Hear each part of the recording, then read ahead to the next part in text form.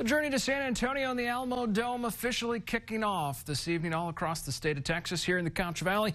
10 of our 13 teams that qualified for the postseason in action all across the Concho Valley tonight. Get started over at Lakeview High School. The Lady Lions of Ozona taking on Roscoe in bi-district action. First quarter, Mia Davidson pushing the pace. Swift move around her defender, stops, pops.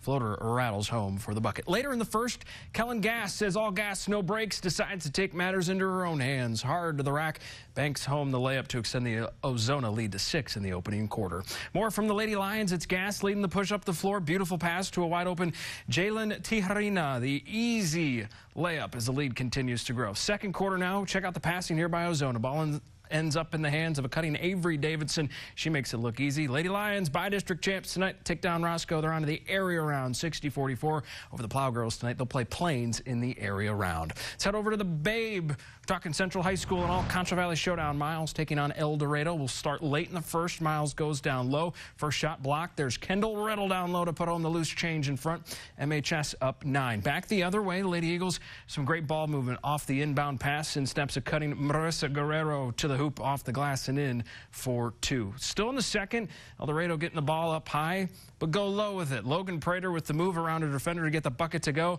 That cuts the deficit now to 5. Second half, Lady Bulldogs start to pull away for good. J.C. Barnes around the pick and pop. Nicely done by Miles. Her jumper, nothing but nylon. Lady Bulldogs onto the area round as well in Class 2A tonight, 52-38 over El Dorado. They'll play Sundown in the area round. Let's head over to Class 1A. Angelo State University, the host for the Lady Bulldogs of Eden, taking on Garden City. First quarter play, pick and roll, perfectly drawn up here. Liana Cervantes around the screen.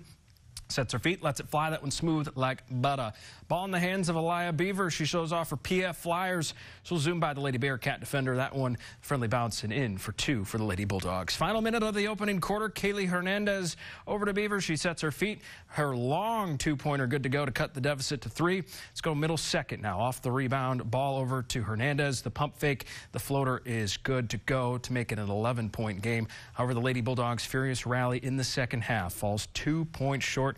Heck of a year for EHS. They fall tonight 40-38. Scores across the opening night of playoff action. Class 3, the runners up out of District 6-3A. The 8th ranked team, Lady Wall Hawks, looking good as usual to take care of business tonight. 17 from Brylan Watts. Kennedy Graves adding 14 for the victory. The Lady Hawks will play City View in the area round. Also on a Class 3A, the undefeated champs of District 5-3A.